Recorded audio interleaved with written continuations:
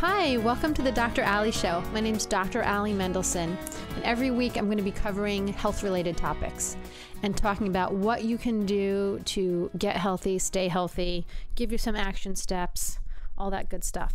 So last week we were talking about diabetes, and I really didn't get through everything. So today we're going to be talking about diabetes. And it's not just about learning what diabetes is, it's about how to get better from diabetes, how to reverse diabetes. And I know many people listening will think, well, I've never heard that diabetes can be reversed, or I've been told it cannot be reversed.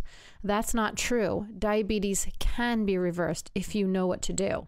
If you know what to do, and it's all lifestyle. Diabetes is one of those diseases that unknowingly you give it to yourself by the type of lifestyle that you have. It's not something that you know that you're doing, and many people have it for so long and don't know that there are things that they can do to get better. So that's what I'm covering today, and that's what we talk about at the office. If you have any questions, please call me at 888-522-3331. Again, my name's Dr. Ali, or you can go onto my radio show website, drallishow.com. That is DRALLIE show.com. You can send me an email. So what we talked about last time, we left off with the three basic changes in your diet that you need to make. There are other things that you need to do, but diabetes is very associated with diet, obviously, because of the insulin resistance. So the three basic dietary changes for diabetes is removing the bad fats and replacing them with good fats. It is changing the meats that you're eating, and it's really removing all sugar from your diet. If there's no sugar in your diet, you're not or grains. No sugar, let me clarify that. Sugar or anything that turns into sugar. Because when there's sugar in your blood, that's when your body releases insulin. When there's sugar in your blood, if there's too much sugar in your blood, you can die. And so your body releases insulin. And what the insulin does is it goes to your cells, it knocks on the door of the cell and says, can you take some of the sugar from this blood? The cell then takes the sugar from the blood and stores it as fat. But getting the sugar out of your blood is what saves your life. Because again, blood sugar that's too high, obviously you die. What happens is if you're constantly eating sugar or things that turn to sugar, your body's constantly making insulin, constantly knocking on the cells' doors. The cells are taking in tons of sugar and storing them as fat. That's why sugar makes you fat, because of that exact reason. So what happens is the cells become resistant. They say, no, I can't take any more sugar. And that's what's called insulin resistant. The cells will not be able to take any more sugar in them. So your body has to then release more and more insulin to knock on more and more cell doors to try to get this sugar stored as fat. And so insulin resistance is what causes diabetes. Now, doesn't it make sense that just getting this blood, don't take in anything that will put sugar in your blood, and then there's no problem. Another problem with insulin is that it ages you much faster. It ages your cells, it ages you. So the more insulin you take in, whether your body makes it or you're injecting it, the faster you're aging. So, and all sugar from the diet. So let's talk a little bit about that first, and then we'll talk about fats and meats. I really went into the fats and meats last time, so you can listen to that show on my radio show website, but I'll get into a little bit. So sugar or anything that turns into sugar. Now, I'm not talking about carbs. This is not a no carb diet in any way. Is getting rid of diabetes doesn't mean you have to get rid of carbs. You just have to you can eat the right kind of carbs. And the right kind of carbs come from vegetables. They come from vegetables, not potatoes, sorry.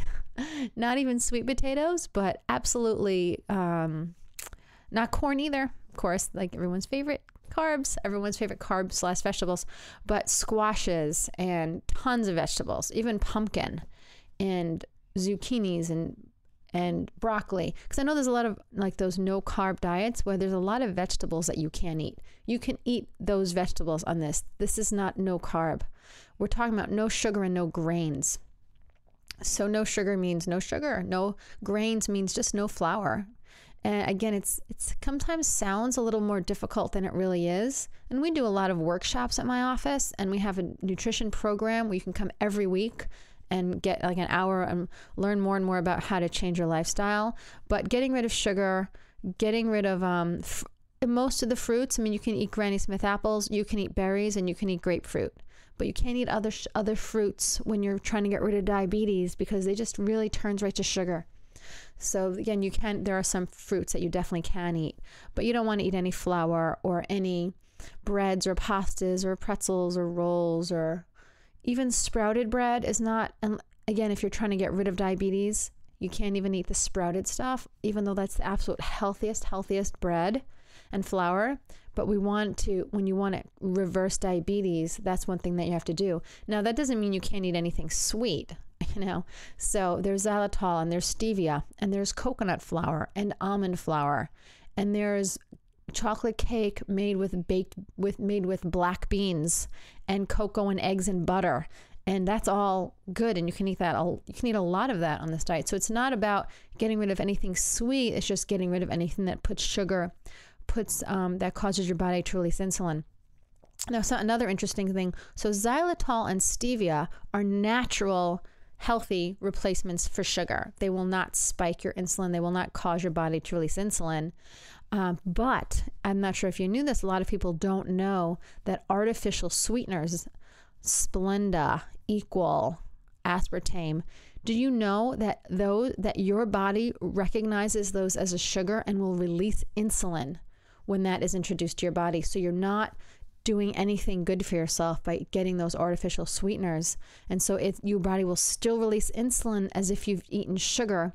And now, and those are worse than sugar because of their chemicals, like some of them cross the blood-brain barrier. They're massively toxic to your nervous system. They're just very dangerous. You're better off eating regular sugar than those artificial sweeteners. But xylitol and stevia are really, really good alternatives. So there's all kinds of great recipes and great ideas and really good things that you can eat.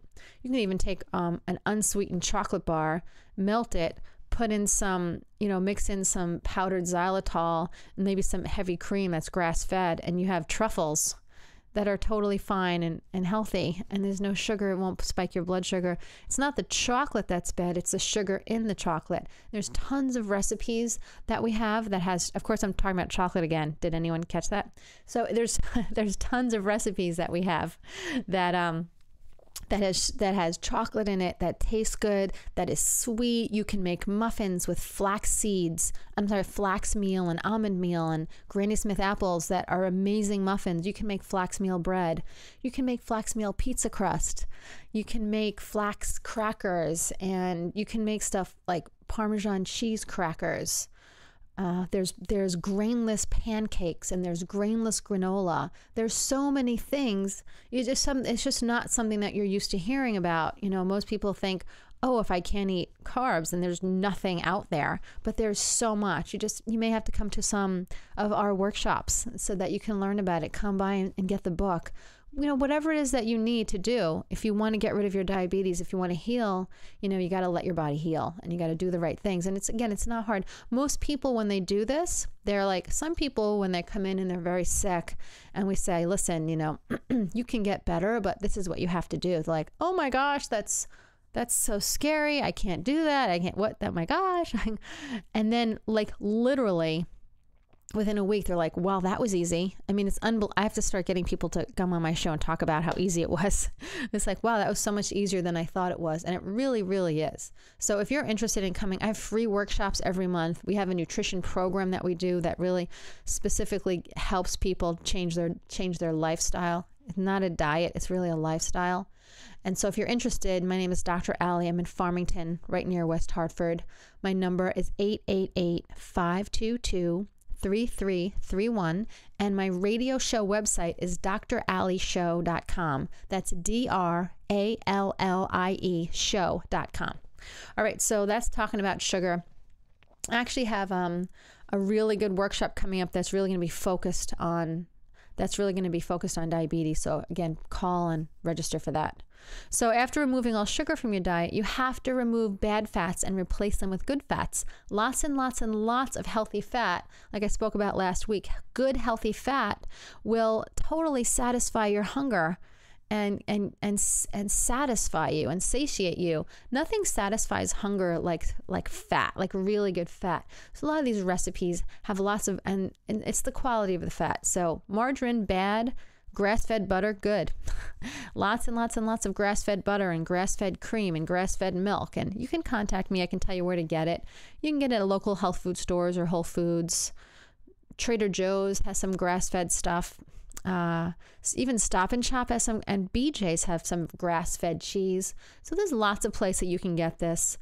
So it's not, you don't have to spend all your money doing it. You can find it at BJ's and Trader Joe's, and you can, replace the carbs that you're eating. Just kind of change what you're doing. It becomes like a new habit. And we also talked about changing the meat. We talked about that last week. You may want to listen. I don't want to go into all that again, but you want to go from conventional meat to grass-fed meat because that's super healthy, awesome for you. Totally helps your body heal, even reduces cholesterol. So now we're going to be talking about, we already talked about good and bad carbs, fats, and meat. Let's talk about exercise. So exercise is something that a lot of people also have misconceptions about. And when it comes to diabetes and just being healthy in general, you really have to exercise to start healing the hormones in your body. And so when you say exercise, people think, oh my gosh, I have to exercise an hour or two a day, every single day in order to lose weight. And some people say, I exercise 2 hours a day and I still don't lose weight. It's because you're not exercising properly, and you can't exercise too much. Too much exercise is bad for you. Too much in exercise and done the wrong way will cause your body to release cortisol, which is a stress hormone, which will put fat right around the middle, and it will make your arteries and blood vessels weaker. So you don't want to exercise too much, and that's great news, but you want to exercise properly. And exercising properly means doing burst training or surge training. Exercising improperly means doing like long, slow, like hanging out on the treadmill at 60% of your maximum heart rate. That's what we learn to do, but that's not right. What you want to do is to start out, it's a minute on and a minute off. A minute of high intensity exercise, whatever it is you're doing. You can run on the treadmill as fast as you can for a minute and get your heart rate to 100%. And then you slow down for a minute, and then you do it for a minute, and then you slow down for a minute. You do that for like 12 minutes, and that's really all you need to do. And you can do the same thing with push-ups and with sit-ups and with squats and with bench presses or whatever else whatever other kind of exercise on the elliptical, outside running, whatever is swimming, whatever it is you do, you want to get your heart rate up high and then let it relax, and get it up high and let it relax. That gets your natural hormones balanced. That will increase your testosterone. Even in women, it's really healthy to have increased testosterone. It will increase your human growth hormone. So you'll burn fat for 36 hours post-exercise instead of just burning fat during exercise. It will make your cells more insulin sensitive. When you exercise like this, your cells become insulin sensitive, and they will grab that sugar right out of your bloodstream. And that's, again, the opposite of insulin resistant is insulin sensitive, and that it helps your body recover and heal and reverse from diabetes.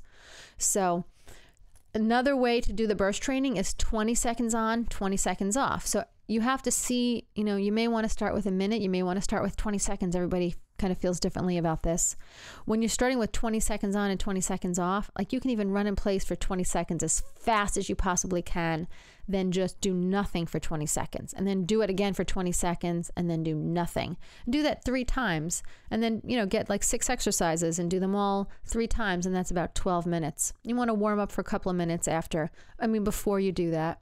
We do boot camp, a free boot camp at our office that is 100% burst training, 12 minutes.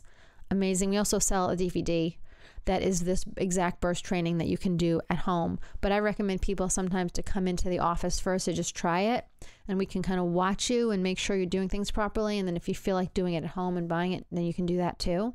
We do this on Tuesdays, Thursdays, and Saturday mornings. So if you're interested, give me a call, 888-522-3331. And let me know you're interested in the boot camp. You can come and check it out. Again, that's 888-522-3331.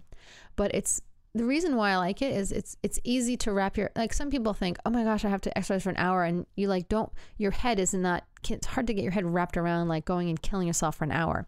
But 12 minutes, that's easy. The exercise itself, when you're doing it, is intense. I'm not going to say it's not. You're like sweating within like 30 seconds. It's intense, but it feels good.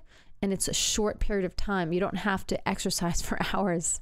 And you're not going to release cortisol when you do this type of exercise. It's the opposite of that. It really heals you. And when you're trying to reverse diabetes, you want to be more insulin sensitive. You want to burn fat quicker. You want to turn your body into a fat burner. And you want to get more oxygen into your cells so that you can heal. And so it's awesome. So, we're going to be talking about like just in general, the amazing, amazing power in your body. I mean, your body is amazing. Like you can reverse diabetes. You can heal from cancer. Your body can reverse asthma and many, many other things by just treating it the right way. But we don't necessarily always think this way. Like we have this amazing intelligence, amazing body. It's it's amazing design. One drop of blood contains 5 million red blood cells, 7,000 white blood cells, and thousands of platelets. And that's just one drop of blood. And you start thinking about this, you're like, oh my goodness, like your body is just an unbelievable machine. Your red blood cells can live about 120 days, and they make 300,000 trips through your bloodstream. That's almost 2 trips a minute through your entire bloodstream. Your heart weighs less than 1 pound and pumps 2.5 gallons per minute, or 1,314,000 gallons per year. Start thinking about this. When you think, there's no way my body can reverse diabetes, think about how amazing that power is in your body that does these things. Energy output of your heartbeat in a 24-hour period alone is enough to raise 3 fully loaded Greyhound buses off the ground. And if stretched out, your arteries and veins would cover 12,000 miles.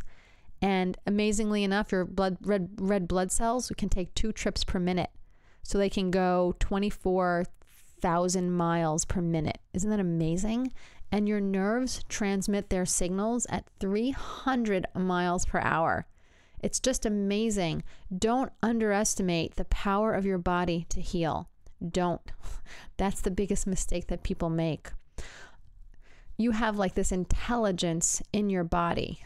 You have just this innate intelligence that knows what to do, right? If you've had a baby, you know that your body just makes it. You don't make it. You don't think about it. Your body makes that baby. You breathe. Like we don't have to think about breathing. Like start thinking about that stuff. We just have just this amazing, beautiful intelligence in our body.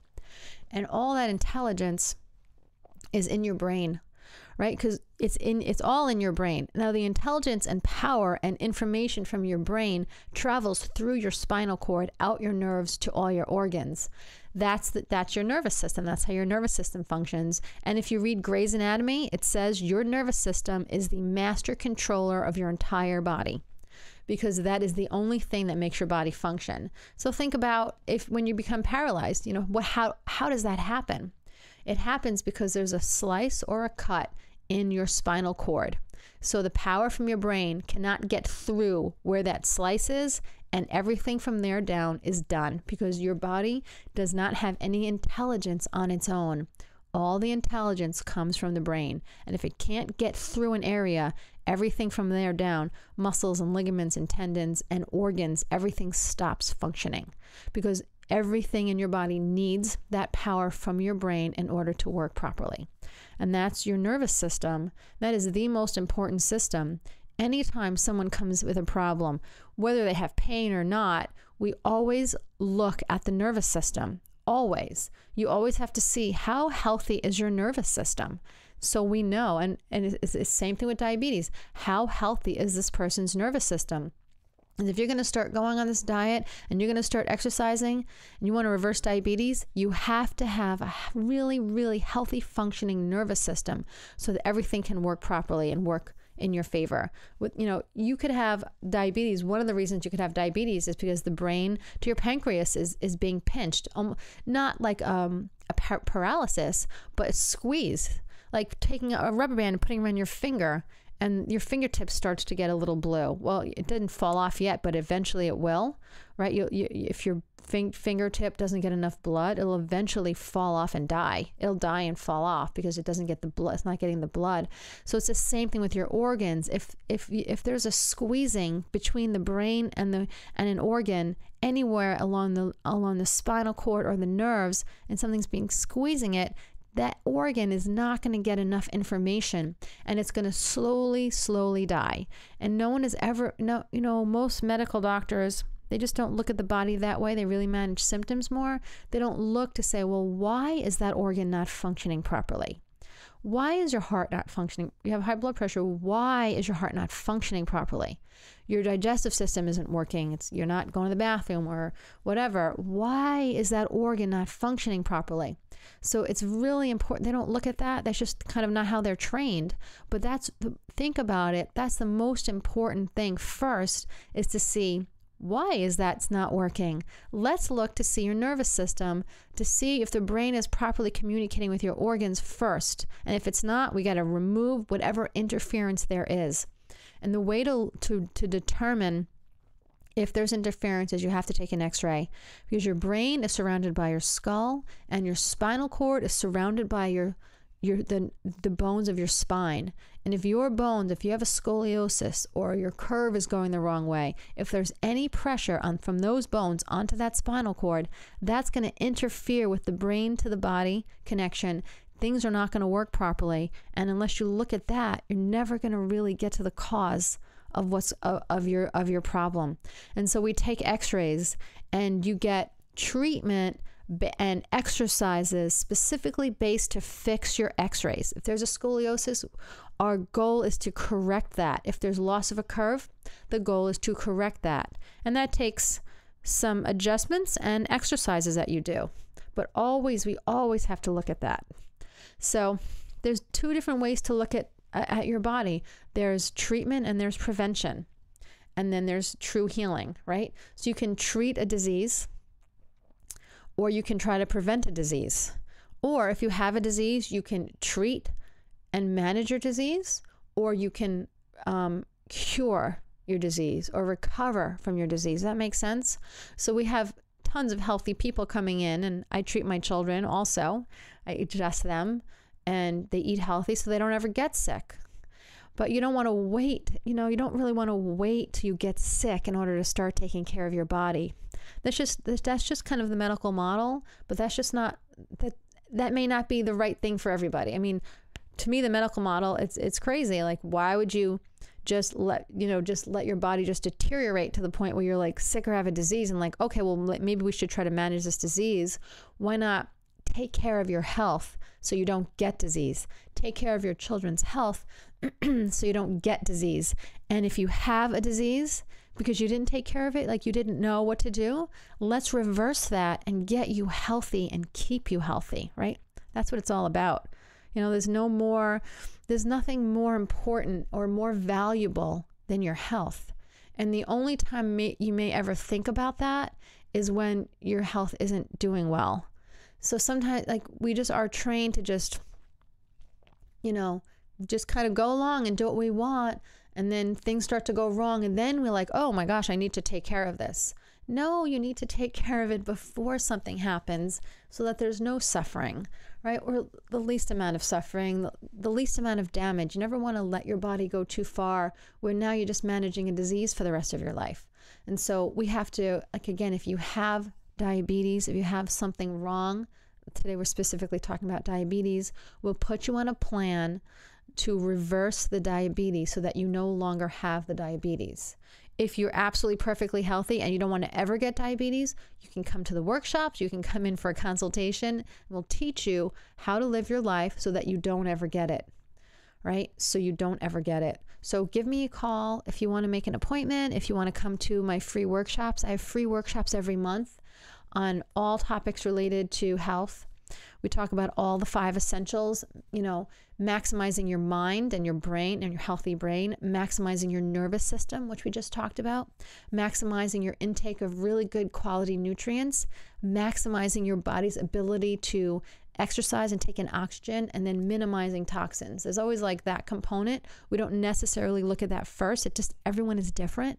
But with diabetes, there's always a toxic component there, just because most people who have diabetes either had a bad lifestyle for a long time or have taken medication, and you need to like clean your body out of that. So the radio shows every week and all of my advanced talks and my workshops all center around those 5 essentials to get you healthy, to keep you healthy, to reverse any kind of disease that you have. And then when you reverse it, then you make sure that you maintain like amazing health. I mean, again, there's nothing more valuable than your health. And when you have it, when you're sick and then you get healthy, you appreciate your body and your health so much. It's so easy to take care of yourself after that. And you know, when you're just getting started and you're feeling awful and you're frustrated and you're just craving sugar, you know what? We make sure most people will start to feel better right away. There's always something that we can do to make things a little easier, make them start feeling better. And once you start to feel better, you gain that inspiration that you know you can get better. And when you know that, it's much easier to make these changes. So we always kind of start out slow, unless someone is really gung-ho and they want to just go nuts and change everything right away. Some people are like that, and it's awesome when they're like that. I love that. But most people aren't. I'm not like that. I need to do things like one thing at a time, do it right, do the next thing, get it into my lifestyle, feel good about it, do the next thing. So, everything's individual. So we really kind of look at everyone individually, see where you are, where you've been, what you really need to get healthy and stay healthy. And that's really what it's all about. So if you're interested, you come to my office. My name's Dr. Ali. I'm Dr. Ali Mendelson. I'm in Farmington, right off 84, right by West Hartford. My phone number is 888-522-3331, or you can go onto my radio show website and you can listen to shows and send me an email or whatever. And that is drallieshow.com, DRALLIE show.com.